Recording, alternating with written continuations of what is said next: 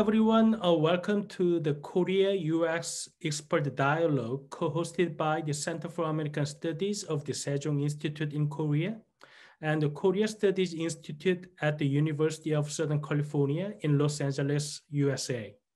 My name is Woo Jung-yeop, and I'm the director of the Center for American Studies at the Sejong Institute. I'd like to start by wishing you and your families my personal best for your health and safety in this time.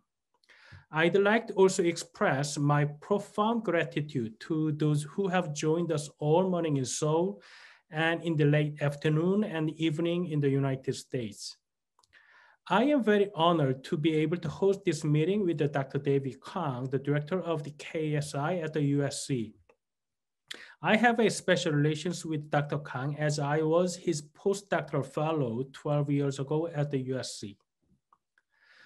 This meeting is to exchange views with the leaders of Korean-American society and the leading journalists in Korea to discuss how we further the relations between Korea and the US in the Biden administration. I think this meeting is really valuable since those Korean Americans play a very important role in bridging the two societies, and also people see these issues through the lens of how journalists view. For those goals in mind, I really appreciate the help from the Public Diplomacy and Cultural Affairs Bureau of Ministry of Foreign Affairs Korea.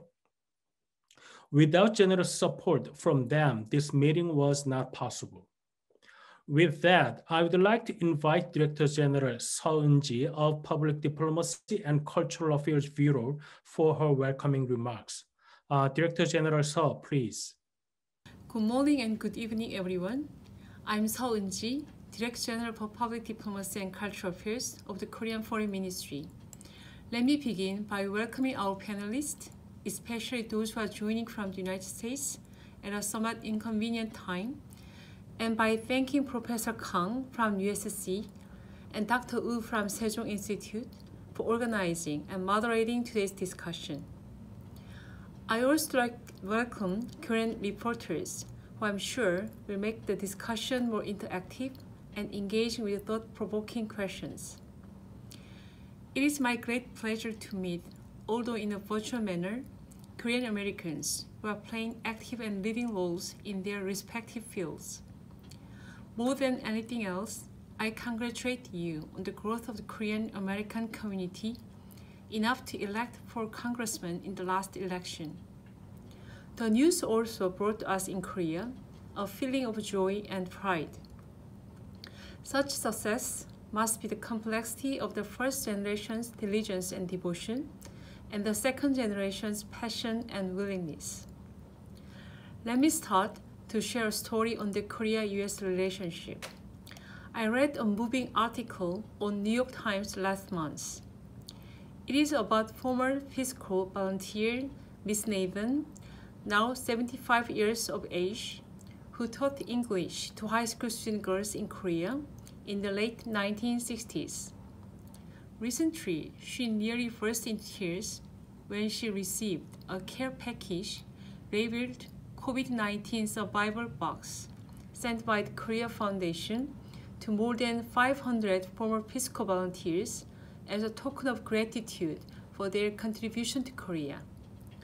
This reminds us the long-lasting, close-knit, and mutually beneficial relationship between Korea and the United States.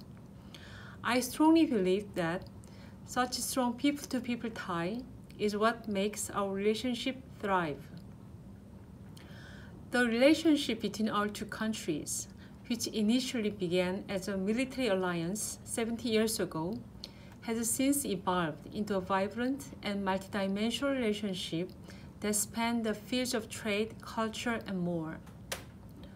On the side of co-prosperity, the trade volume between our two countries reached more than $135 billion, a record high since the FTA came into effect, with Korea being the 6th largest trading partner of the United States and the United States being Korea's 2nd largest trading partner. Korea's culture, represented by BTS and Parasite, is being recognized and enjoyed by a growing number of people in the United States as well. With the growth of Korea's national capacity, we have closely cooperated on regional and global issues as well, such as non-proliferation and cybersecurity. Based on our shared values and common interests, we will join force with the new administration in tackling global challenges, including COVID-19, climate change, and democracy's retreat. Also, in the fight against COVID-19, we have collaborated since the early stage of the pandemic, especially to keep our borders open to and from each other, even in these times of border closure and denial of entry of foreigners. Furthermore, when Korean government decided to provide 500,000 masks to American veterans of the Korean War, even in the thick of the pandemic, Korean people expressed overwhelming support. This is quite exceptional and is a true testament to the unique friendship between Koreans and Americans. Recent survey by the Chicago Council on Global Affairs, according to which Korea's reputation and favorability reached the all-time high in the United States this year, will reflect such close ties between our two countries and evolving nature of our relationship to a more reciprocal one. It is in this context that we value your perspectives and insight. I look forward to fruitful discussions on how the growth of Korea's national capacity and global profile may impact Korean Americans' everyday lives and careers, and the role of the Korean government that you think can contribute to further empowering the Korean American community, and also on how we can further foster our ties in a mutually beneficial way. Thank you in advance for your contribution to this seminar. I wish you all the best and good health. Thank you very much. 예, 데이빗 강 박사님이 이번 그 논의에 대해서 저장을 맡으시기 전에 제가 성을 기준으로 한 알파벳 순서로 패널들을 소개해 보도록 하겠습니다. 그러면은 샘 조 님부터 시작하도록 하겠습니다. 시애틀 항만천 위원이십니다. 2019년에 역사상 최연소의 커미셔너로 당선이 되신 분입니다. 그리고 그레이스 초이 분이 함께하고 계십니다. 이분은요 뉴욕시 청에서 정책국장을 담당하고 계십니다. 그리고 한기재 동아일보 기자님께서 또 서울 쪽에서 함께하고 계시고요. 피스컬 노트의 CEO신 팅황님께서 함께하고 계십니다. 미디어와 그리고 뉴스 그 회사 에서 있는 정보들을 모아가지고 공개하는 일을 하고 계시고요. 그리고 정재윤 JTBC 기자님께서도 함께하고 계십니다. 데이빗 강 USC. We have Miss Kim Kyung-jin of KBS. We have Miss Kim Min-ji of Arirang TV. Last but not least, we have Jamie Lee. She is the CEO of the James Group of that company owns like 13 million square feet of office and retail properties and 2,000 multifamily units through Southern California. And she sits on the board of trustees at the USC. So with that, now floor is yours, Dr. David Kang, please. Thank you, Jung-Yup. It's really great to be here. One of the things I think is a unexpected positive side of COVID is that we can get together this amazing group where there's no possible way that you guys would all come together. You know, we could get you in the same room together. So although none of us like Zoom, I really am looking forward to this because we're going to have a discussion that I don't think we could have under normal circumstances. So I'm really looking forward to this. So first I want to thank Jamie, Grace, Sam, and Tim for taking the time out of your schedules, the Korean journalists. So thank you. So what I'm going to do is I'm just going to moderate things and we're going to ask a bunch of questions. We'll do it very open. So for the four of you panelists who want to answer, just raise your hand or talk. We'll try and do it as informally as possible. And I will only try and call on who should go, and then be the traffic flow. And I'm going to abuse my position as moderator to ask the first general question, which is, in many ways, how do you, who are really active in politics and business across the United States, have you seen, or how do you feel that the image of Korea or Korean actions have affected your communities or your business as a Korean American, right? How does it have an effect on you at all in your daily lives or in your business as being Korean or Korean American?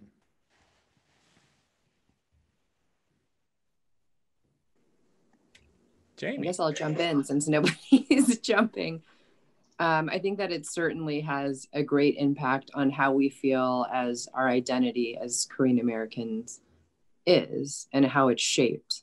I remember when I was a child, Korean immigration was relatively new to the United States. My parents were born in Korea and are immigrants to the US. And whereas today, an immigrant story or being from an immigrant family is very much a point of pride and is celebrated as, our new social justice regime is sweeping across the nation and really calling out the stories of diversity and inclusion. But when I was a child, I remember bringing like kimbap to school and everybody making fun of me, and I had to throw it away, and they said it was weird and it smelled and they didn't like it. And I never ever brought Korean food to school ever again. It was very much an unknown country. People were very familiar with China or Japan. Nobody knew anything about Korea except for the Korean War and the outcome being having North Korea. And I think the only brand that was recognizable back then was Hyundai, like for the car, which is a great car, but not a particularly sexy car that people really aspire to have. So there was nothing really tangible for Americans to understand. And I grew up in the San Fernando Valley in Los Angeles, which is very, very white, primarily Jewish neighborhood. And that's the environment that I grew up in, with very little diversity and certainly nobody else who looked like me. And today to really see the rise of K-pop, where there are young white teenage girls in middle America who are singing all the words to K-pop songs in Korean, to see how K-beauty, Sephora, which is a major makeup store here in the US, has a K-beauty section. And all of the magazines are promoting K-beauty as a place to be revered, where all of these great beauty secrets come from, is huge. And now, everyone has a Samsung phone or a Samsung TV, and brands are very ubiquitous now in America. There is this sense, I spoke to some young adults who attend the high school that I went to, and I said, oh, is it so different to be Korean now? Because when I was young, it wasn't necessarily cool to be Korean. And they were like, oh, everybody wants to be Korean. It's very cool to be Korean. So I think these tangible things very much make a difference in the identity for people who, I'm very much American. I was born here. If you drop me off in the middle of Korea, I may not survive or find my way home, but I can't ever escape the sense of diaspora, that even being an American, people look at me and I am Korean, I'm Asian, I am foreign or other to them. I've certainly have people come up to me in my life and ask me if I speak English, or ask me, ridiculous questions to that end. So there's certainly a blended cultural identity in being Korean American. Great, thanks, Jamie. Anybody else want to? Yeah, I think Jamie hit everything on the head. I would just add and maybe specify, this definitely affects our lives as Korean Americans, but in a way, it actually presents us with an interesting dichotomy as Korean Americans, right? On one hand, as Jamie pointed out, the rise of K-pop and overall popularity of Korean culture is good in that it creates more awareness of our own culture and heritage. And as a result, I think today's generation of Korean Americans are embracing their heritage a lot more than my generation of Korean Americans, or Jamie's generation of Korean Americans, right? I think that's indicative of the fact that, like, if you talk to little kids today that are Korean American, their Korean is way better than my Korean was at their age. And that's because it's okay to speak Korean and know Korean. There are more Americans who want to learn Korean today than there ever was when we were growing up, right? So in that sense, I think it's a positive change, because our generation and the parent generation of our parents was more focused on assimilation than embracing our own heritage. So in that aspect, it's positive. But on the other hand, and I think Jamie was alluding to this as well, is as Korean Americans, but also just Asian minorities in general, we suffer from the perpetual foreigner syndrome, right? This idea that, no matter how long Asians have been in this country, we're always viewed as foreigners. Every one of us here has been asked in their life, where are you from, right? And the problem is that we're not seen as American right away. And that presents a huge challenge for us, both professionally, but quite frankly, sometimes politically as well. One of my mentors and heroes is Norman Mineta. And Norman Mineta, despite being a two-time cabinet member under two presidents, still feels compelled to wear an American flag on his lapel of his suit because he feels like he still needs to prove that he's American, right? And so the question for us is the growth of K-pop only adding to the perception of us being perpetual foreigners, or where if a person meets us for the first time, their immediate attribution of us is to BTS and Blackpink, right? And so for us, it's a delicate balance as Korean Americans, right? I don't think these two things are mutually exclusive, right? You can embrace your heritage and be American. I don't think those two things are mutually exclusive because we should stay in touch with our heritage. But I think for Korean Americans specifically, it's this interesting balance and dichotomy that we have to deal with constantly. I can just add to that. I appreciate what you said, Sam and Jamie. I think that there's actually more positive effects in my own personal life and of Korean Americans. I can just speak from being in New York City with the rise of Korean soft power through Korean pop, K-beauty. In New York City, I've never seen so many body baguettes, Tous les jours, and Tom and Tom's. Yeah, Tom and Tom's. And then K-beauty is not only a Sephora, but in CVS, Wayne Reed, like all of the regular convenience stores is a K-beauty section. My Black and white and Latino coworkers, they automatically assume I have a good Korean beauty regimen. They ask me for advice.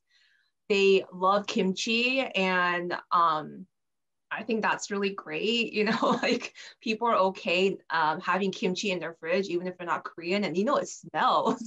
And so the fact that so many people embrace it and think it's cool, I think has been a positive thing for me personally. I've benefited from it.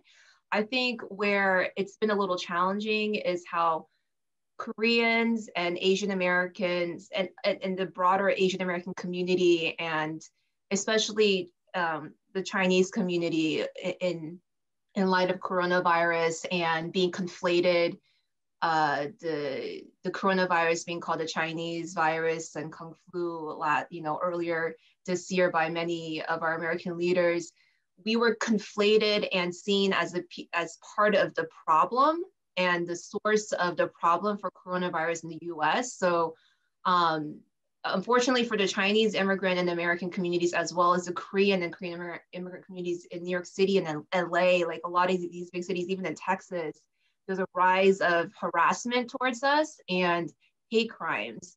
And so it's weird. It's like we're being celebrated in many ways with the Korean soft power, but we're also being put together as like the enemy when it comes to coronavirus, and we're still feeling the effects of it. So it's a little bit different from Sam, what you're saying about the perpetual foreigner, but that we're put into this one category of group and then kind of like scapegoated as the problem.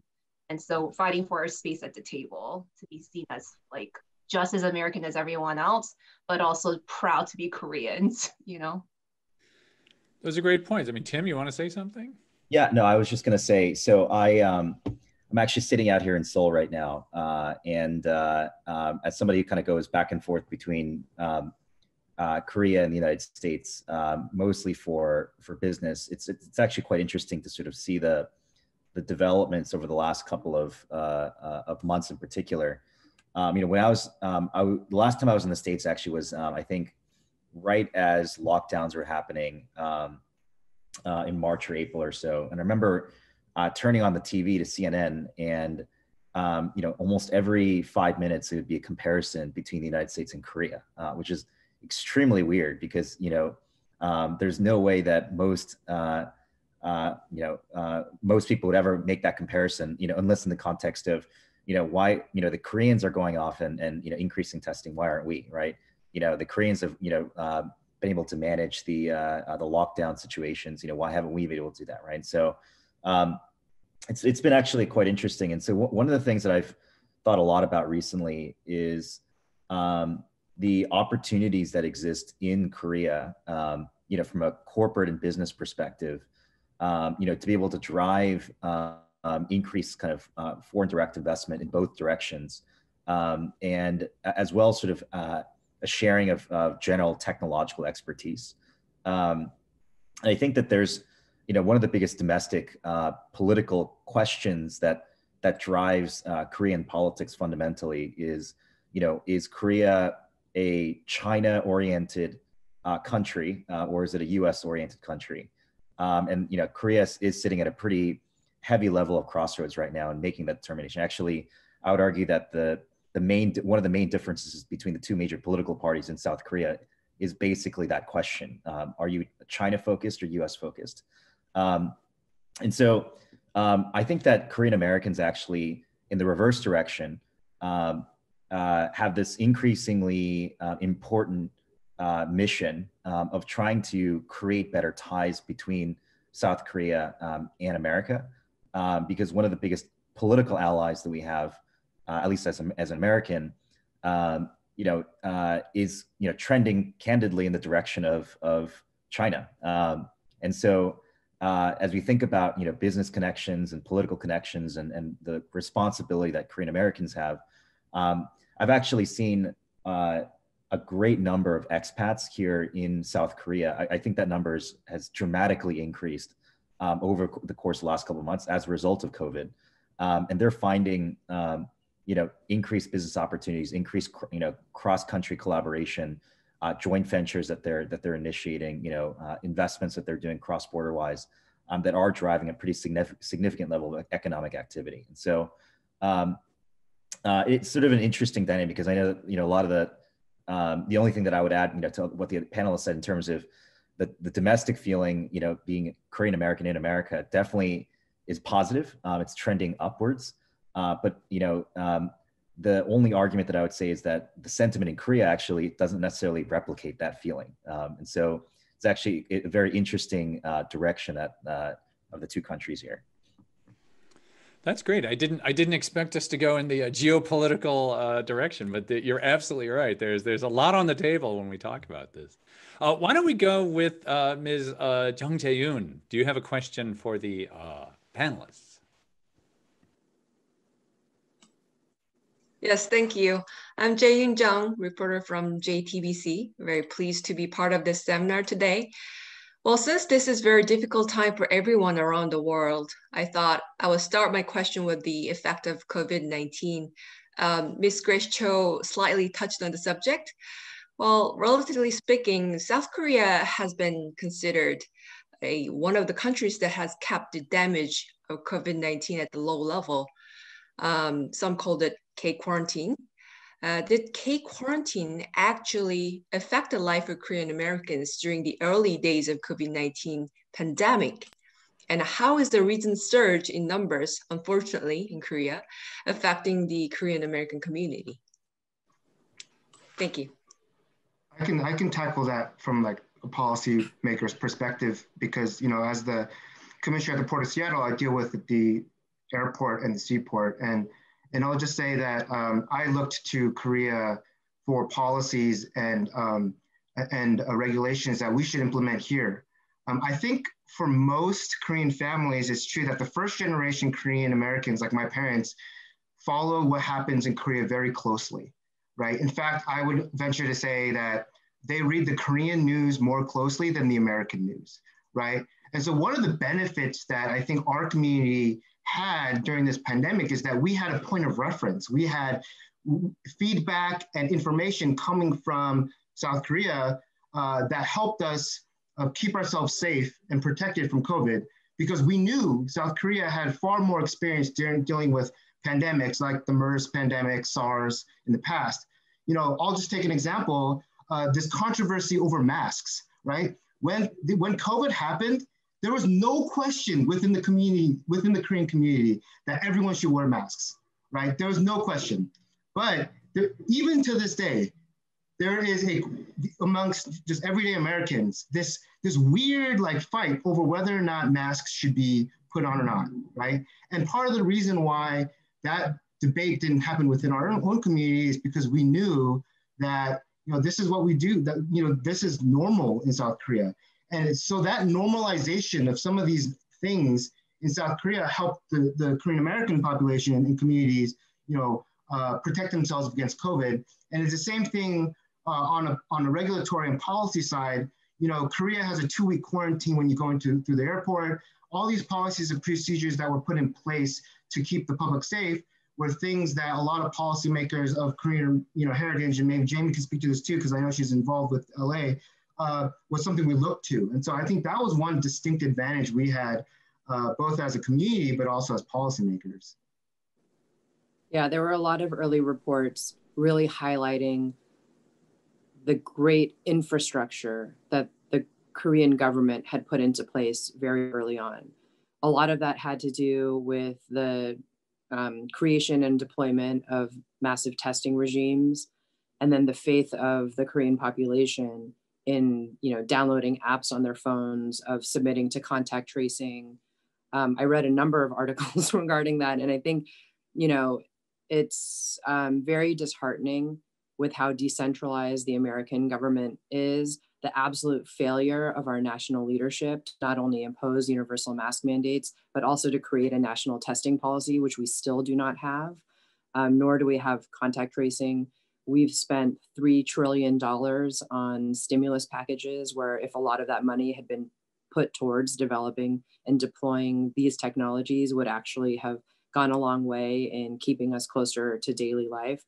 And then the numbers just speak for themselves on a, you know, percentage of the world population in total case counts and total deaths. I'm sitting in Los Angeles County right now, and I just saw the number from today. We have 21,411 new cases just from today in the county of Los Angeles, which is about the same size as the population of Seoul. I think we're about 11 million, Seoul's like 10 million people. And I read an article last week that like there were 640 cases in all of Korea, and the government freaked out and everybody shut down. And I was talking to my friend who's in Korea right now, he's American, and he was just like, oh yeah, they're shutting down a bunch of stuff because everyone's freaking out. There are 600 cases. I mean, that's nothing close to just the horrors that we're starting to see here in Southern California with running out of ICU beds. And just the number of cases and how it's impacting every segment of the population. There, of course, have been disproportionate impacts by race and socioeconomic standing in the US, but in today's climate, it's really affecting everybody. And the fact that we're still having conflict and controversy and shootings over whether or not it's scientifically valid to wear a mask or politically valid to ask somebody to wear a mask is ridiculous to me. So I think there's a lot that has been highlighted of what Korea has done in the news media. And there's still the sense of otherness of, you know, when people think about how governments in Asia are a bit more authoritarian, how the trust in government and the compliance of the national populations is just different from ours. And the sense of, well, the US can't learn anything from those technologies or apps or government programs because the people here just won't listen. So it is a bit disheartening. It's been tough, to say the least. Yeah. Anybody else? Yeah, Grace. You don't. Now we don't all have to say for everything, but if you want to, we definitely want to hear what you have to say. So don't feel pressure, but also don't, you know. Yeah, no, thanks for that disclaimer, Dr. King. No, it is awful, like how devastating the effects of COVID-19 have been and continue to be in America, and how we're not taking it as seriously as the Korean government and the Korean public. And I think a lot of it is cultural, you know, being a collectivist society that follows order and really thinks there's a lot of nunchi and being mindful of other people in Korean culture and a lot of Asian cultures.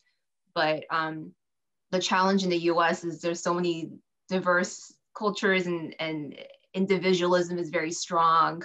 And so people want to have the right to do what they want. And if the leaders at the very top aren't saying this is a crisis we need to take seriously, it's people will just go to their own individual expression of civil liberties. But I was actually going to talk about and point to, you know, Ms. Jung, your question, your first question of how K-Quarantine, which I didn't know that was a name, which is a great name, affected the life of Korean Americans during the early days of COVID-19 is that, to Jamie's point, it did protect our community because we took it so seriously and because we're reading the news. And I would say Korean Americans came out as heroes, unsung and hidden heroes in the early days of COVID-19 because we saw it in New York City. My family's from Atlanta, Georgia. I'm sure it was in LA too. Koreans were the first ones who would create masks and then donate it to people, to hospitals, to frontline workers, to neighbors. Some Korean churches would gather and just donate masks to, you know, when there weren't enough masks going around. They said only hospital workers could use it. And we saw tons of support and donations coming from Korea over to the US. What Governor Larry Hogan did with his wife, his Korean wife, who worked very closely with the Korean government to get masks and the necessary COVID-19 equipment in Maryland when our own government wouldn't provide that for us. I would say in many ways, it's like the Korean American community stepped up and were heroes. And I saw in New York City also, like the nail salon workers were also frontline workers whose businesses closed, small businesses. A lot of them are Korean Americans, and they were the first ones to donate the masks that they use for their work as nail salon workers to healthcare workers working on the front lines of COVID-19. So I saw the incredible spirit of generosity and support being poured out because of how seriously Koreans take this virus and how they knew they were like, we have resources we want to give and make sure we can save lives. So that was the hope that I saw early on in the pandemic. Yeah, great, really good points. And one more thing, if I can add, though, also of how the recent surge, quote unquote surge in Korea is being viewed by Korean Americans and affecting Americans. It's absolutely not a surge. It's like a tiny drop in the bucket. And what we're really seeing is a migration of people, of Korean Americans in America going back to Korea during this time. So I see it on Instagram. There are a number of people I know, anyone I know who has family in Korea and they have the ability to work remotely has picked up and gone to Seoul during this time.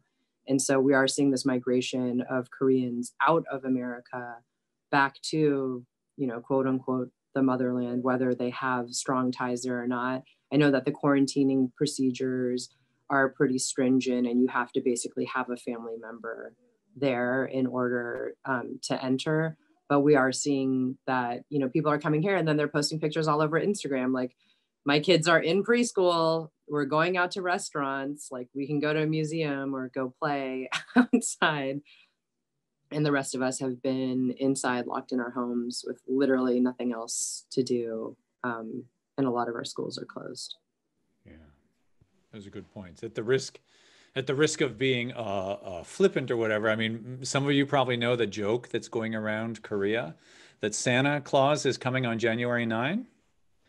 Because he's going to arrive on the 25th, but he has to quarantine for 14 days. So. I don't know if that's appropriate or not, but I will say it anyway. Yeah, no, these are really good things. I like to go to our Galleria here where we shop because everybody wears a mask. You're not worried about it, right? So, you know, you really can. The Korean American community has just really embraced it. Why don't we move to a question from Kim Kyung-jin from KBS, if you have a question for the panelists. Hey, I'm Kim Kyung-jin, a reporter for KBS. First of all, I'm very honored to be here, this meaningful webinar. I'd like to appreciate the Sejong Institute and Ministry of Foreign Affairs for giving me this opportunity. My questions are about the community. I believe your generation's community is different from the existing community called 한인회. So in your generation, do you think the Korean-American community is better organized or mobilized compared to other ethnic groups in the US? And the second question is, if it helps the Korean-American leaders represent their community, what kind of services can the Korean society provide? It's such a loaded question. We can talk about this for days, I'm sure. Does anyone want to go first?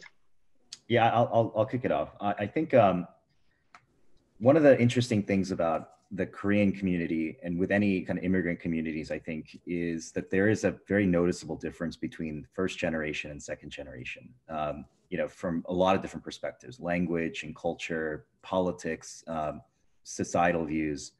I think that the defining thing about the first generation, you know, specifically the folks that came, you know, from Korea to the United States in the 70s and the 80s and the 90s in particular, is that they have very, very, very, what I would say is classically conservative views on everything.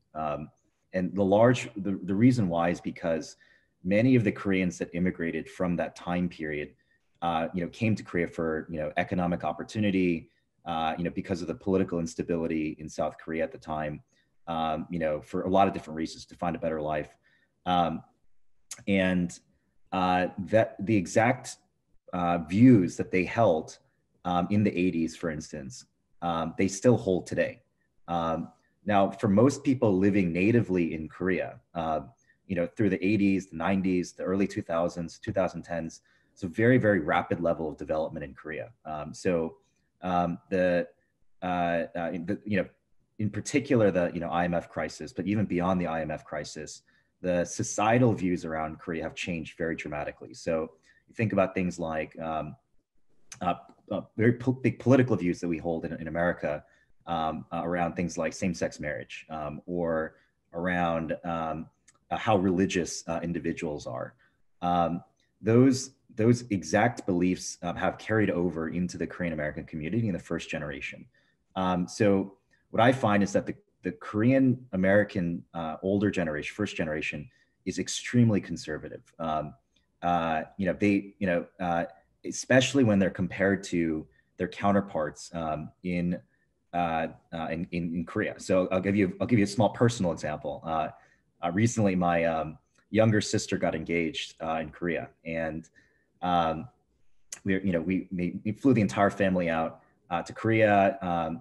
And my mother really, she's first generation, wanted to do a yakonshik. And, you know, which I guess, you know, to her, which is like this concept of like having the whole at a Chinese restaurant, right? it was yeah, basically, yeah, it actually was at a Chinese restaurant. But so, you know, the reality though is that, you know, the marriage customs and traditions in Korea have drastically changed over the last couple of years. There's some people that still hold like a lot of the kind of traditional ceremonies, but a lot of, you know, more modern couples will be very, very Western in terms of the way that they approach marriage. But, you know, for parents like mine, they still hold these very, very conservative views on tradition and on culture and everything else. So now that gap is very different from second generation. Second generation, by and large, born in America, grew up in America, went to school in America, have American friends, you know, listen to American music, you know, got an American education. And so their views are much more in line with mainstream America. And so there is actually one of the biggest defining issues in the Korean American community is that divide between the first generation and second generation. You know, Sam, you know, and Grace in particular talk, you know, a little bit, Sam talked about this, you know, earlier about how the first generation gets a lot of their news from Korean media. And the reason why is because, you know, to your question, you know, the Korean ethnic community is still developing quite dramatically. The infrastructure, though, around the Korean American community is not particularly well built. Probably the most high profile media organizations are very, very limited in their reporting. They're incapable of covering, basic, items around, what's going on in Congress, what the markets are doing, even just basic news. Most Korean Americans in the first generation are still getting their news actually from organizations like KBS. And so there's a joke actually, at least in our industry, in the news industry, that first generation Korean Americans actually know more about what's going on in Yeouido than they do what's going on in the Beltway, which is incredibly disheartening because they're American citizens that have the right to vote in America, that should be following American politics, but also creates a level of disengagement, with the current US political system. It's obviously changing, with the second generation kind of coming up through the ranks, and by and large, folks like Andy, for instance, are, largely second generation. And those are the folks that are rising through the political ranks. But I think that ultimately, there is always going to be that sort of divide, especially because the foundational aspects of the Korean American community were built off of immigration. And that's going to continue to be the case with, new first generation folks continuously coming into the country, and that divide continuing to widen over time. Yeah, Anyone else? I think Tim really hit it on the head, and he kind of was very comprehensive in response. I think the only thing that I would add is that just to answer the question a little more directly, I mean, we can't deny that the Korean community has come a long way, right? So let's just take a moment to acknowledge that the fact that we elected 4 members of Congress last cycle was a huge accomplishment, right? I think to Tim's point, though, we elected 2 Republicans and 2 Democrats, right? And the 2 Republicans are more first generation, and the 2 Democrats are more second generation / Americanized, so to speak, right? And so I think that perfectly illustrates what Tim was kind of trying to get at here when it comes to this generational divergence. I think another issue that we face as a community is that, we are very, in my experience as a community, we are very reactive and not very proactive when it comes to matter of policy and politics. And that is to our detriment, right? If you look at other communities like the Hispanic community, the Black community, even the Jewish community, they're very active throughout the years, throughout time on politics and policy and in their community. I think that oftentimes Korean Americans react to issues when they become apparent and they aren't as proactive. And I think that's a symptom of kind of the bifurcation we see in our community. The other 2 issues that I think we need to get past or kind of work with is the geographic dispersion within our community, right? There are a lot of Koreans in the United States. I think we're either the 9th or 10th largest minority population in the United States. The problem, however, is that we're very dispersed throughout the US. We have pockets of Koreans in Seattle, in LA, in Chicago, Atlanta, Jersey, and now like in Texas, right? But it's very difficult for us to really coordinate on a national level, right? And until we can figure out that coordination on a national level, this bamboo ceiling of us kind of making it to the highest levels of government will be really tough. Because we need to come together as a community, as one voice. I was hoping that, not to, talk too much about politics, but when Biden is picking his cabinet secretaries, I was really hoping that David Kim, who's currently the California Secretary of Transportation, would be a front runner for that position. And I feel like he didn't get the support that he needed in order to really get him into that position. And that is a symptom of the fact that we as a community have not really come together on a national level. And so, with Andy Kim, with Maryland and all these national levels, I'm really hoping that in the next few years, and maybe with the help of great leaders like Tim, we can figure out what the pipeline and that mechanism looks like so that, not to emulate any other community, but the Jewish community is extremely powerful and extremely influential in American politics. And one thing to add to that too is, because you asked about how is our organization compared to other ethnic groups? And I think that we definitely fall behind other ethnic groups. However, those are groups that have been in the US for much longer.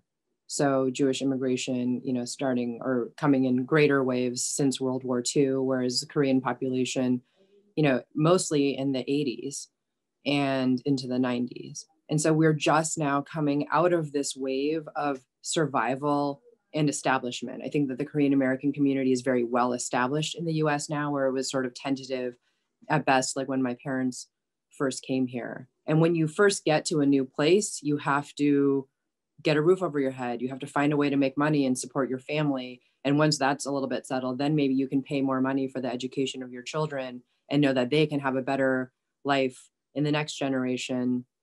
And after all that's sort of settled, maybe you think about politics. But I know, for my parents, for instance, they don't care at all. And I don't think that they even vote. And, and they're American citizens. They came here when they were very young. But there is this sense of either I don't belong to this political community as much, or I'm just too preoccupied with other things just to, in chasing the American dream to really think about politics in this way. The other aspect of it is that other communities have broader generalizations that can be made about them as to their political leanings.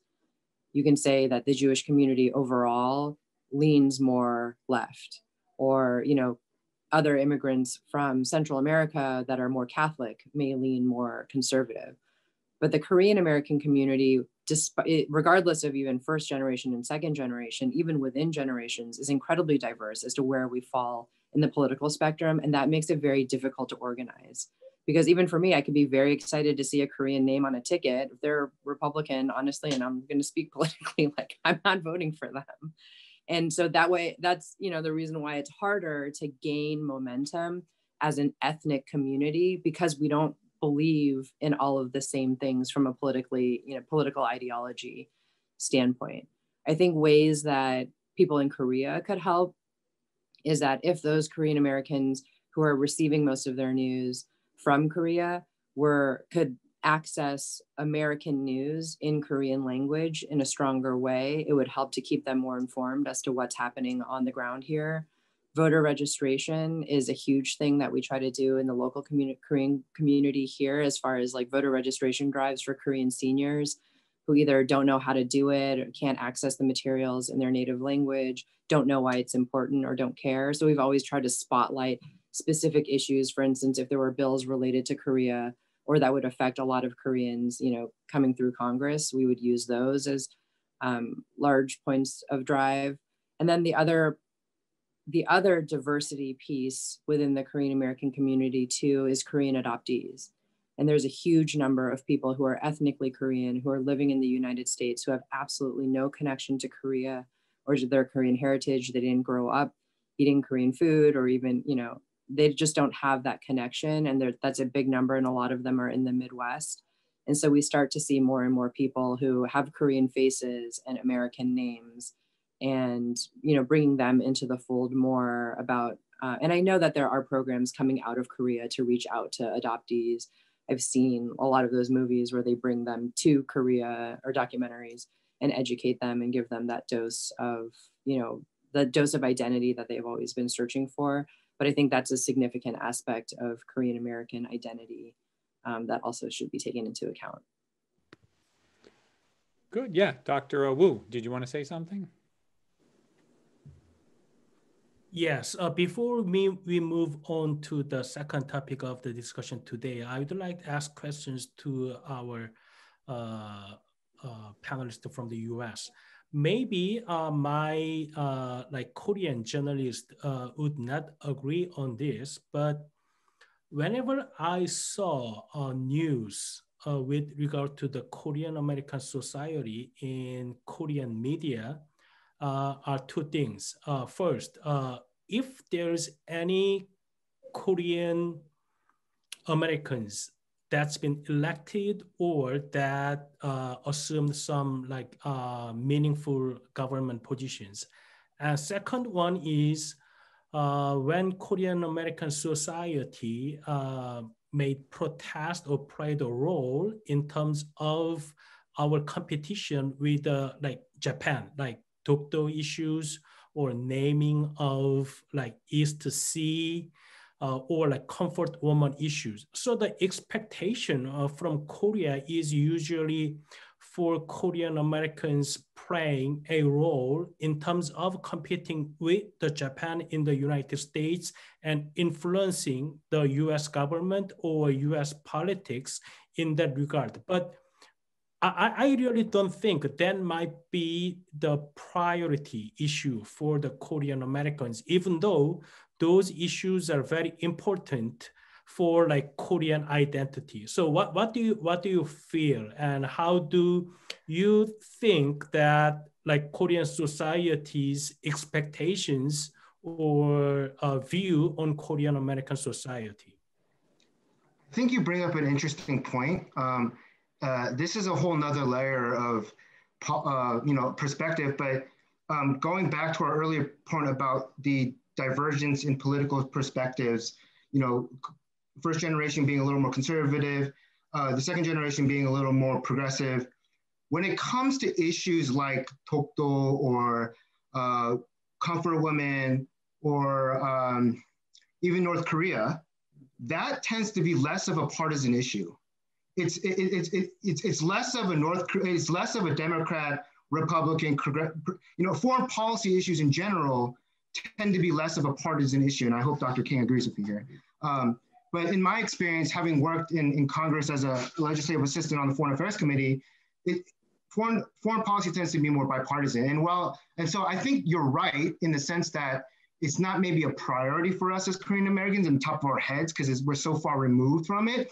It is an area, however, of overlap between the conservative and progressive Koreans. And there are organizations within the US that try to bring those two factions of Koreans together by using those issues as a bridge. And so while it might not be at the forefront of our minds when it comes to issues, it's definitely one of those things where there's overlap between the conservative and progressive Koreans, and it's oftentimes used to bridge that gap.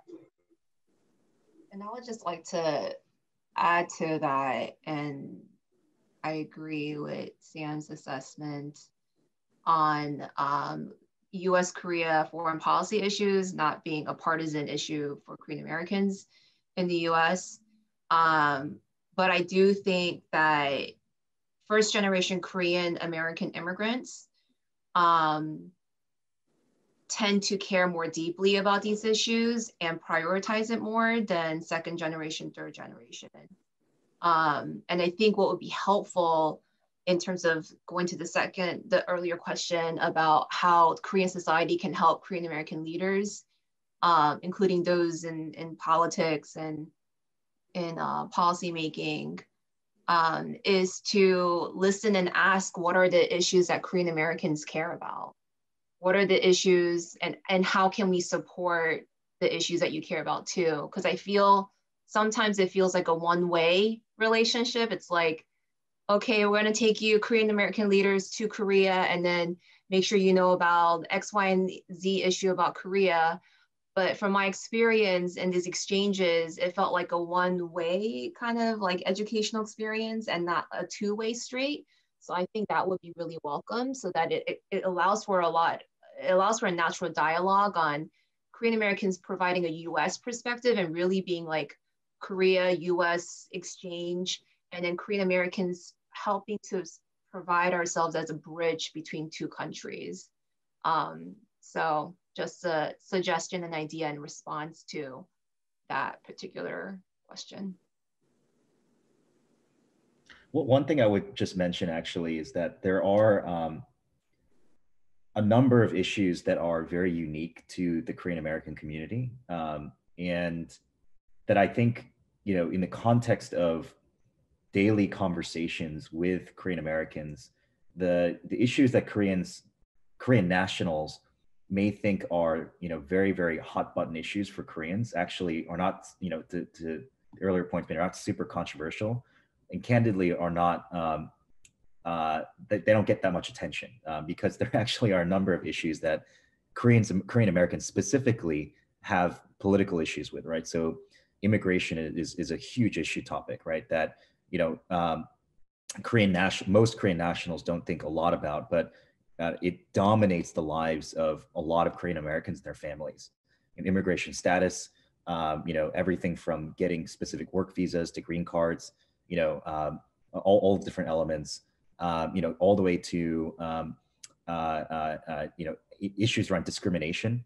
I think that Korean nationals don't understand, they conceptually understand discrimination, but having never felt discrimination individually, and being in the majority, for most of their lives, the concept around racial discrimination is very abstract for Korean nationals.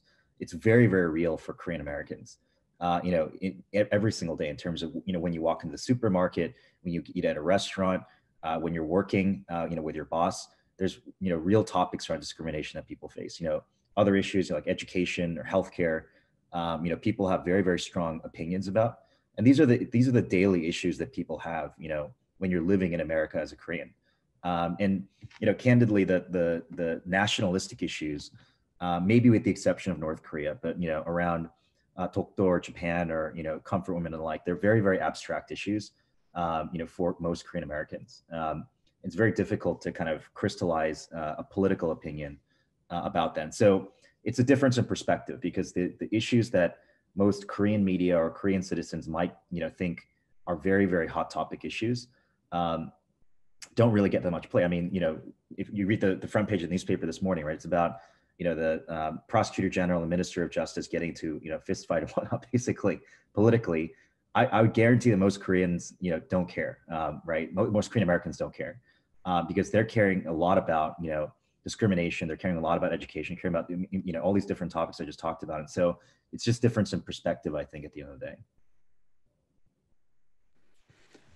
Okay, well, why don't we move on to the next sort of group of questions, a session. We'll pivot a little bit away from the Korean American community and talk a little bit more about how we think sort of a Biden administration and a transition in the U.S. Will affect U.S.-Korea relations or things like that, right? In some ways, where do you, as practitioners, see the opportunities for strengthening U.S.-Korea cooperation? We've already heard a bunch here about ways, and I thought Grace's point about because I've watched these for 25 years, where the Koreans trying to get Korean Americans to go over care about Dokdo, right? But it really doesn't go the other way, right? And most Korean Americans are like, where is that on a map? Like, what is this thing? And so really a two-way street could be really helpful. And so in some ways, let's think a little bit more about policy or a larger sense. Where do you think, soft power, are there things that Korea can do or the US can do to strengthen this relationship? Because we both clearly care about what's going on in America and what's going on in Korea. So thoughts, anyone? Hopefully we'll see a change. Oh, go ahead, Grace. No, Jamie, please go.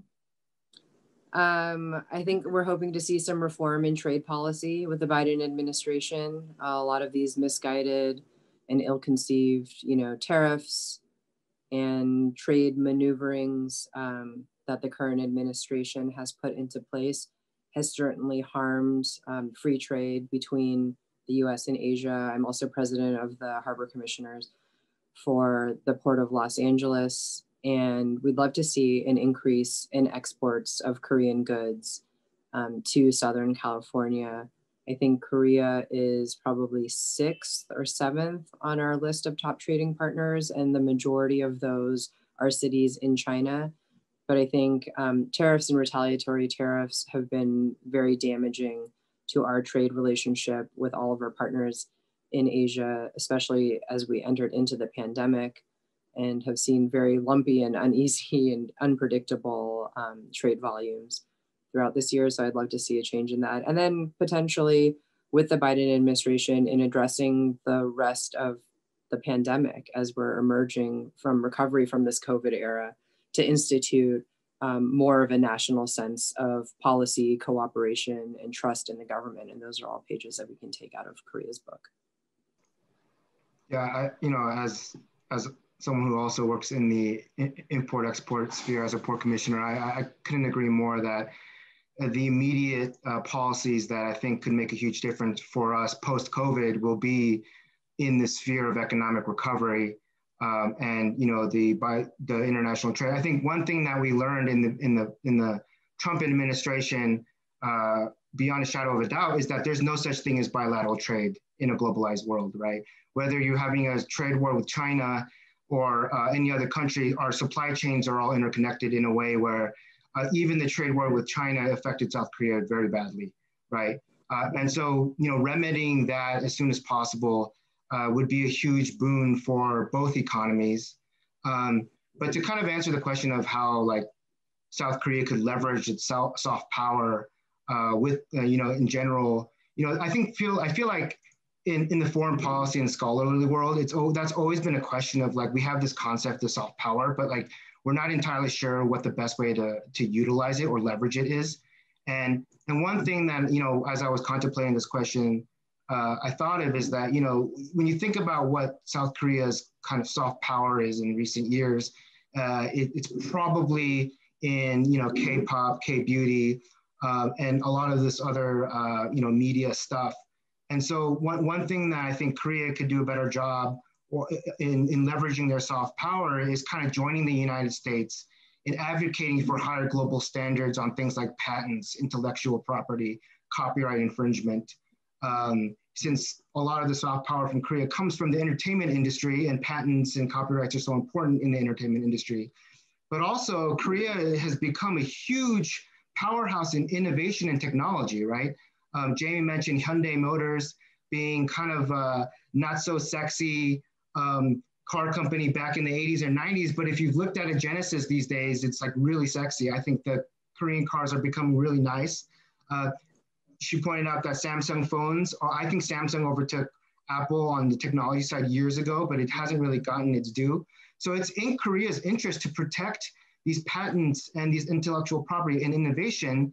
And so I think this is an opportunity for South Korea to really flex their middle power muscle, right? Especially when it comes with dealing with these issues with countries like China, where this is a major issue. I think the problem, so my perspective is that Trump was not wrong about China being unfair in the global economy. Everyone agrees that China does not play by the rules. That's not disputed by any foreign policy expert. The problem was the approach that Trump took in dealing with China. And that was, this trade war on goods, not services, right? We don't talk about the services aspect of trade at all, digital trade. And Tim can speak to this far more than I can. But when we talk about trade deficits, we're really just talking about physical goods. We're not talking about digital trade. And so Korea, being this 21st century powerhouse on innovation, media, and technology, has an opportunity to leverage that soft power specifically in the international realm. And I think they're kind of on the cusp of breaking out on that policy front. I was just gonna add to, I feel like I'm learning so much from you all actually on this issue as it relates to trade and commerce. I was just gonna speak more to the diplomacy side of things. As formerly worked at the State Department on US, Japan, Korea trilateral issues on women's empowerment. So knowing that the Biden administration is bringing in Tony Blinken as the Secretary of State nominee, he was a big proponent and led on the US, Korea, Japan trilateral relationship. In the last 2 years, he made sure that every quarter those meetings happened at the deputy secretary level, right? And issues as it relates to political military coordination, North Korea, public diplomacy, women's empowerment, innovation, that was all part of those trilateral dialogues. And I think we can expect that to happen again and be a priority with Tony Blinken coming in as Secretary of State. And so to really take advantage of those opportunities, not only for Korean soft power to be engaged in the public diplomacy part of the negotiations, but all of the different pieces of the trilateral forum where the three countries are coming together. And so yeah, making sure that Korea really continues to have a seat at the table and embraces the trilateral dialogue, I think, is something to keep in mind as the Biden administration comes in on January 20th.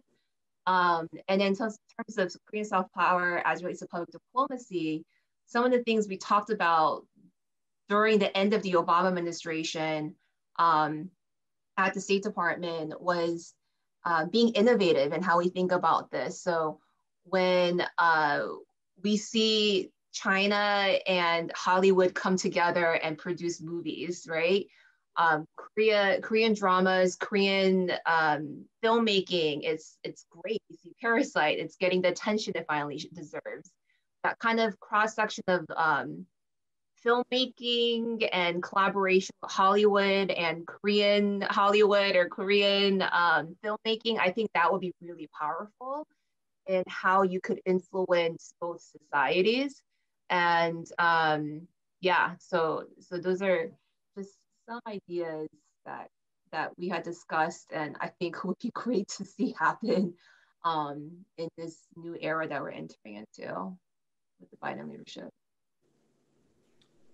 I guess I don't have a lot to add, on this topic, but one of the things that I think a lot about is just coming out of COVID, what the new economy looks like, and not just sort of, in the context of work from home and all this stuff, but really, what are the industries that are going to be defining the new economy? And as Sam mentioned, digital trade is going to, I mean, it's almost everything at this point, right? I mean, if you look at the stock market, the entire stock market basically moves based off of the movements of technology stocks.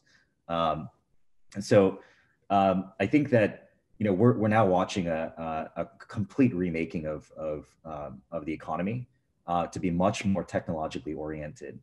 And, coming out of COVID, the transition into this economy, I think, is going to be particularly important because it's an opportunity to think about what direction we want, to go as a country. Now, I think that the new Biden administration is going to need to navigate that domestically, but also we're watching in Korea, as the economy itself is getting remade, both due to technology, but also due to regulation.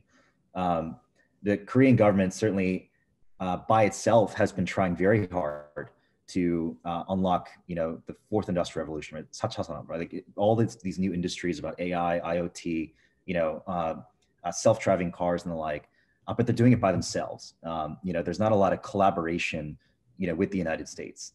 So, for instance, technology collaborations between self-driving companies and startups in South Korea, data sharing, between South Korea and the United States could basically help both countries leapfrog technology very, very rapidly to become market leaders in that space, right? Biotechnology is another good example where, as we're seeing, increases in even the vaccines, the way that we approach vaccine development, all the way to therapeutics and the like, pharmaceutical development, all these elements, the concept of sharing intellectual property, sharing data, making sure that researchers and R&D engineers and developers are collaborating on a much closer basis. I think that that's how you empower the new, effectively the new economy. And, Koreans have this huge ally in their corner, right? As opposed to many other countries that they're competing with, they have this huge ally in the United States. The US has a very, very strong interest in making sure that Korea succeeds, even for selfish reasons. They have a very, very strong interest in making sure that Korea succeeds. And so, I'm very biased in this regard, but I think the two areas that we're going to see hopefully a lot more focus in, and number one is in startups and venture capital in particular. I know that the Korean government has a very heavy focus right now on creating unicorns, in the country. They literally have a unicorn counter to try and figure out how to, dump billions of dollars in venture capital to try and create these next unicorns and the like.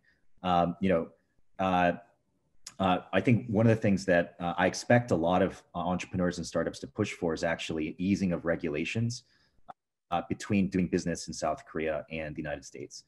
Right now, for instance, it's incredibly hard to do foreign direct investment in technology in both directions.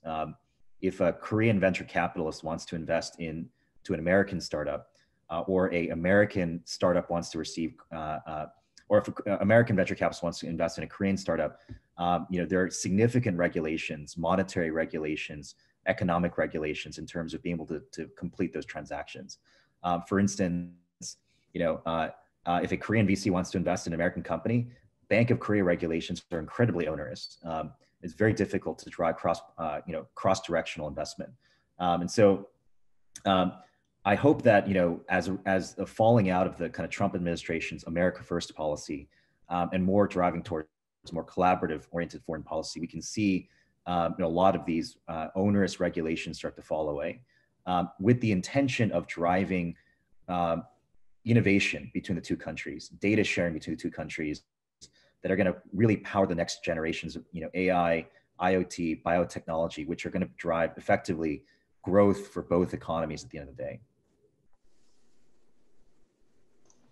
Why don't we go to Ms. Kim Min-ji from Arirang TV has a question. Hi, thank you. I'm Minji from Arirang TV. It's a great opportunity to be able to speak with you guys. There has obviously been a change in international perspective on South Korea recently in terms of increased soft power, given its entertainment and innovation, and even aggressive testing and tracing of COVID-19. But there are doubts whether this can foster an environment for South Korea to pursue goals that are indirectly related to culture or this aspect. Do you think there is a strategy that South Korea can pursue to reach those who don't share this cultural preference? And another question is, the Korean-American population is growing. It's becoming a large immigrant group within the US. What do you think we can do to ensure that Korean-American voices are adequately represented in the media and policy debates going forward under the Biden administration? Who wants to take that? Yeah, just anyone. You unmuted, Sam, so you're in.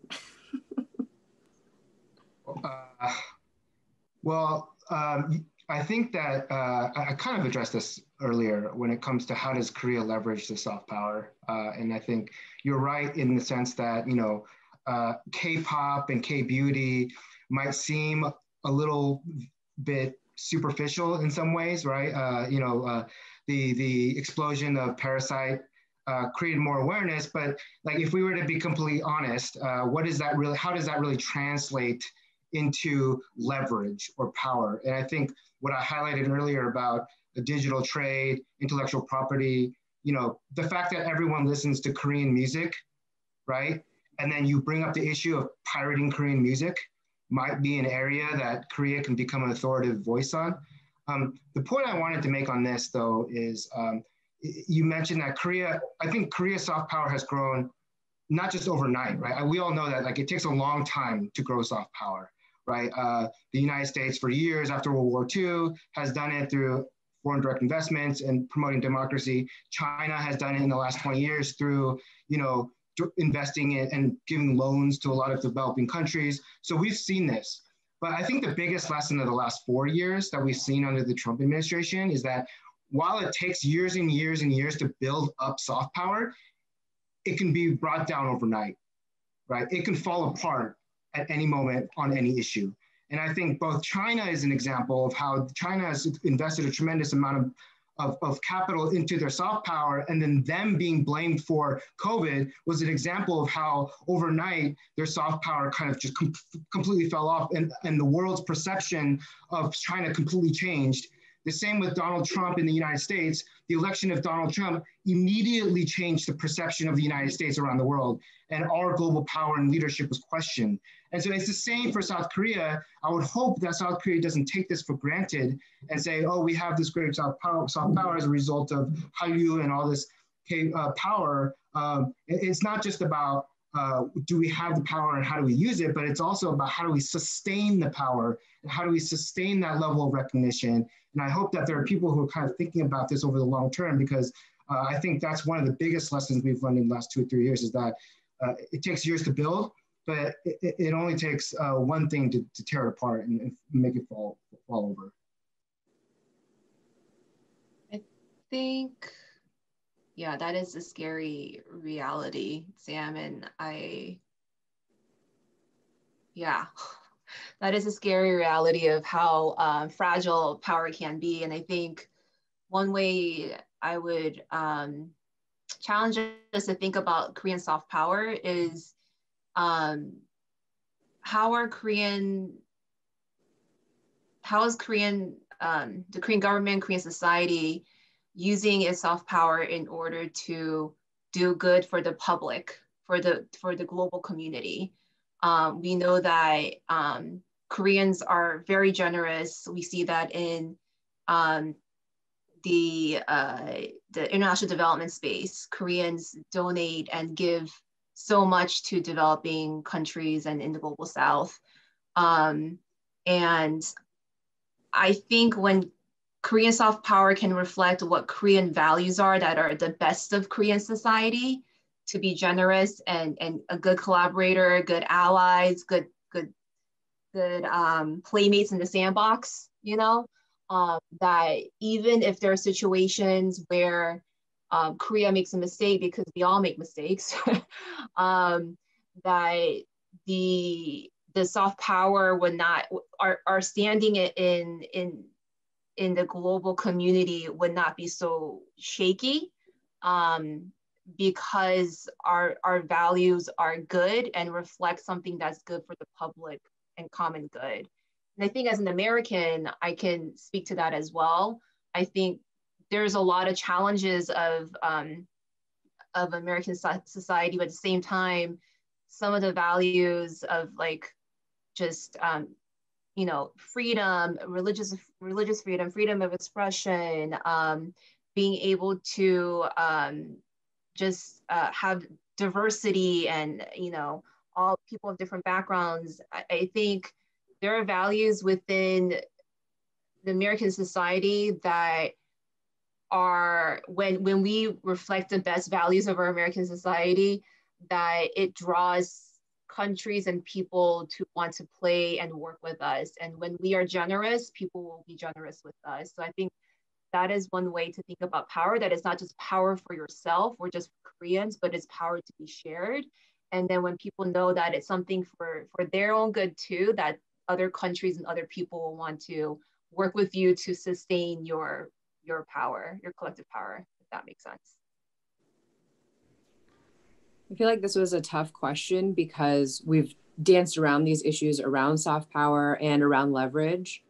And we haven't quite been able to pinpoint this great rise of the identity of Korea as a nation to people because of its soft power, and to how exactly that's leveraged into political power or action or representation. I think one thing that we all can certainly acknowledge is that the continuation of that, you know, that aggregating of soft power is incredibly important. So that where Korea is strong in entertainment, in content creation, in all of these things, it's important to sustain that. It's just as important to keep doing those things. And I'll say, I mean, I don't watch scary movies at all. I hate them because I'm a horrible sleeper. But I saw Bong Joon-ho on the Oscar stage, and I was like, I have to watch this movie. I'm so excited. Look at this Korean guy. He won Best Picture. And I still have nightmares. This was like January or February. I still have nightmares about Parasite. I feel like I was up the other night thinking about it again and whether or not there was someone living in my basement. But I think that, you know, in this new economy too, that Tim was alluding to, is that content creation is king, and content is king. And Korea being more open as far as COVID restrictions gives it this, you know, advantage in being able to bring more of this content to the stage and overseas. You know, Netflix has this big Korean drama section now as well, and converting those, because what they used to do back in the day was they would take great Chinese or Korean movies and then they just recast them with white actors and Americanize it. Like The Departed, for instance, is a great example of a huge Oscar success movie that's originally an Asian movie and an Asian story. And I feel like this affinity and what, you know, all of the pop culture references help to do for Korea is break down the mystery and create greater affinity within the average American population for something in a culture that is very mysterious unless you're Korean American. And even for me, being Korean American, I don't have any family in Korea anymore. Everybody came over altogether. And so Korea is a mystery to me in many ways too. I've been there several times, but it's not particularly friendly. People are not nice to you if you're American. If you're Korean American and you don't speak Korean, people are really, really not nice to you. And so I only feel like that change has started in the last 5 years or so. I think when I went in 2016, it was like the first time that it felt different and more people spoke English. I think the fact that a lot of people in Korea study English is very helpful. I wanted to connect that to, you know, another immigrant population that's looked very favorably upon and that is less mysterious here, I think, is the Indian American population. And they have the advantage of having come here already speaking English. But I think that's been a big advance that the average person in Korea does speak some English. And that has made a difference too in that connection here. But Grace touched on something that I think is critically important and what may help Korea, and one of the biggest differentiating factors is diversity, because America does really pride itself on individualism, but our strength and our creativity and all of the innovation that comes here is solely because of immigration and because of diversity. And Korea is decidedly incredibly, you know, closed and homogeneous culture. And I see it in, you know, first generation Koreans who are here. Like, we always just sort of joke like Koreans are racist and they just, you know, ethnically and race based, it's you stick with what you know. And I think that greater diversification of the Korean population, which we are seeing because of the exodus of Korean people, particularly Korean women in the women's empowerment movement towards big cities, has brought in a lot of, you know, other ethnic Asians into Korea. We're starting to see more of that diversification, but I think that will help with creativity as well. And then finally, just from a growing investment in America in ways that Korea can become more successful is, I think the trends that we've seen up until now, particularly in real estate, which is my industry, is that Korean funds or, you know, pensions or groups or institutional investors will only come into super core, you know, A++ investments. They just want the best of the best. And we have not yet seen that dive more into opportunistic investing, value add investing, which is where a lot of the returns and success can be. And so I think that, you know, if you can break from this this trend of only wanting to be in the absolute best investments, the super core, you know, Google fully leased, triple net lease transactions, that we'll start to see more openings for a greater presence here. And you know, really money talks. And so I think Korea has accumulated great wealth, and to be able to utilize that to invest in the US is the number one thing that will show success and more mutual transactions. Good. I know Sam may want to talk. We have about 6 minutes left or so, or 8 minutes left. And we would like to get to the last question. Sam, did you want to say something on this? And then maybe we'll go to the next one, or? No? Okay. We'll go. So let's go to the last question. I think this is extraordinarily fruitful. And we're going to have a question by Han-gi Jae from 동아일보. Thank you very much for this opportunity to be able to ask a question in this setting. I hope this is a fitting question to be asking as the last question. Do you guys hear me? Okay. Yep. Yeah, we've been talking about the soft power for like an hour and a half, and I think most of the question already has been answered by the previous question, but I'll try my best to make it as relevant as possible. So I want to ask you guys about this long-term strategy to strengthen this Korean soft power, because my impression as of late has been that maybe this thing that we call Korean soft power may be too much dependent upon a particular celebrity or particular piece of art. I got to wonder about what happened to Psy. I mean, he was really, really big, but then he suddenly vanished from the central stage all at once. And then there was a bit of hiatus for BTS emerged. So in that regard, I got to think if this thing that we call a very strong Korean soft power really is something that is in a continuous trend, or is it something that, you know, just pops up once in a while?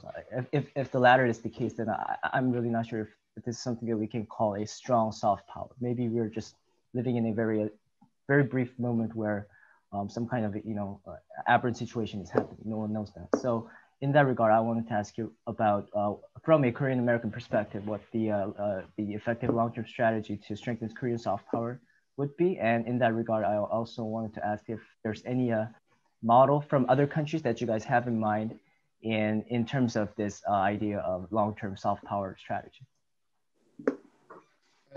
I can provide some initial thoughts. I think I don't think this is a issue unique to soft power. I think power in general is a transient thing.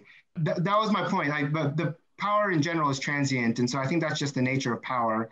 But when it comes to Korea soft power in media, we live in the 21st century where attention is driven by influencers and the number of likes you have and all that stuff, right?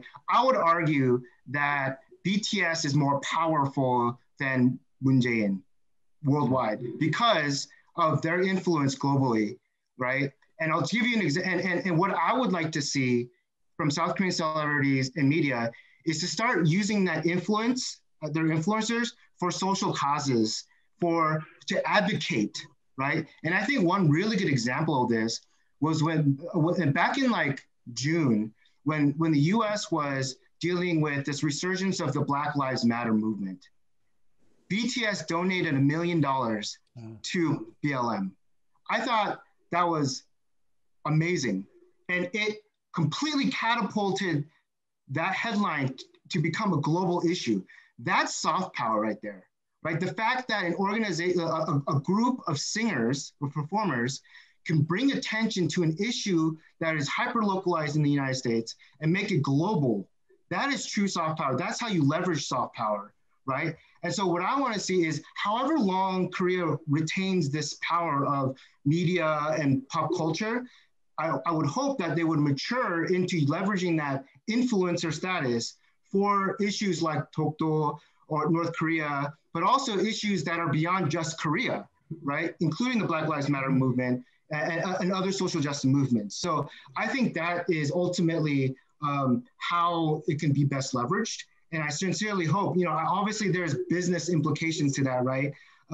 Whether you're a soccer star who says a political statement and gets kicked off, there are business implications. I get that.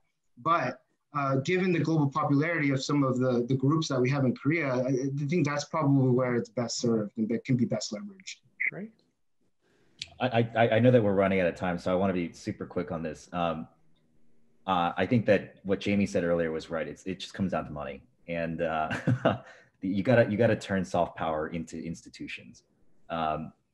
Big Hit stock right now is through the roof. They should be leveraging that stock price, to go acquire studios, to go be building, entire production houses, to build entire agencies. I mean, the only way that you create long-lasting power is to create organizational institutions. And the power of organizational institutions comes essentially from money. Now, the rising stock price, of particular, companies like Big Hit and, Amore Pacific and whatnot, that's a huge opportunity right now from a capital markets and capital perspective to actually create institutions that will last for the next 20, 30, 40, 50 years. But that's going to take significant business acumen and, some real visionary execution by a lot of the Korean executives that are sitting on top of the economic universe right now. That's great. Any other parting shots, Jamie, Grace? I just wanted to note, remember what the K-pop stans did to that Trump rally? Oh yeah. When they bought all the tickets and they thought there were going to be millions of people there. That was the best. Yeah, exactly. Yeah, that was a great point, Sam. Good. Grace? No, I agree with that. I mean, yeah, use your power and your influence for good, for the public good, then people will be attracted to it and want to work with you. And one example we saw in New York City was the Haninwe worked with Reverend Al Sharpton's organization to distribute masks and food to the underserved Black community in Harlem. So imagine if all these Korean influencers and organizations were really serving the community, not just the Korean community, but beyond, to the Black, brown, community who also needs it. I think it will just play to how Koreans are not just isolated and thinking about just Korean issues and themselves, but is a very generous country and culture that wants to help other humankind. Yeah, no, I think that's great. Thank you, Grace. Before I turn it over to Dr. Wu for the final thing, let me thank, first of all, Sam, Tim, Jamie, and Grace, because you guys are all super busy and super powerful. So thank you for spending an hour and a half with us. Thanks also to the four wonderful journalists for joining us as well. I think this has been really interesting. So thank you all. And now let me turn it over to Dr. Wu for the final closing comments, if you have any. Thank you, Dr. Kang, and thank you everyone for joining us from your busy schedules. There's nothing much that I would want to add on top of that. And please stay safe. And this session was way more interesting than I expected. This is like 6 virtual meeting that I have in last 2 weeks, but this was the most interesting session. And I hope that I would get more fund from MOFA to get these kind of meetings in the near future in 2021. Stay safe, and thank you everyone for joining us. Thank you, everyone.